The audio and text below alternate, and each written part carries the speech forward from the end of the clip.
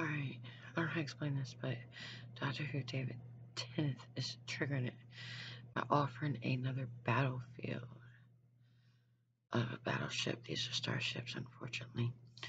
Okay, so pretty much the Stargate will be a open world, but it's two and will lead to the flying saucer. The only ones in this galaxy, aside from the Uranus belt, will be the Men in Black. So, James Nick Nelson offered a $1 million question. Who would like to write a head letter? And I said, resume to resume. Nothing else. No one's supposed to make a fake government and a fake school happen.